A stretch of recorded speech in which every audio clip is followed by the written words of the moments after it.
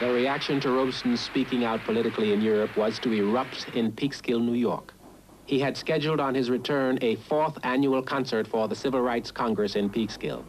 However, those who wanted his outspoken voice stilled threatened violence if Robeson sang. Protesters paraded.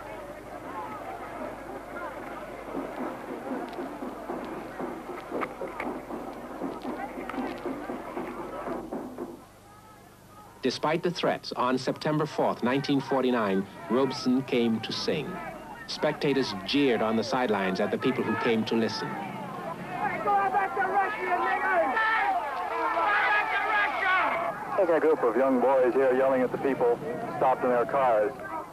There are hundreds and hundreds of people here, and if there's a serious outbreak, it will be very bad.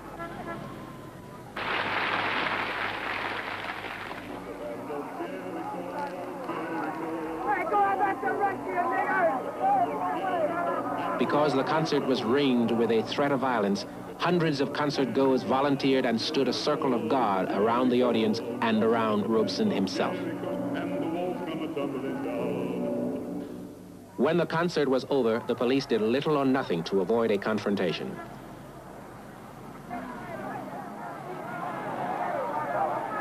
The concert-goers were attacked as they left, and a riot developed. 140 people were injured. Skirmishes are breaking out all over here.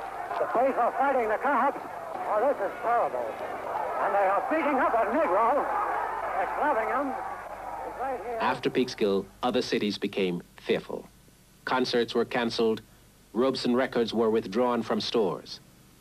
Robeson continued to speak out, and condemnation of the man and his beliefs continued.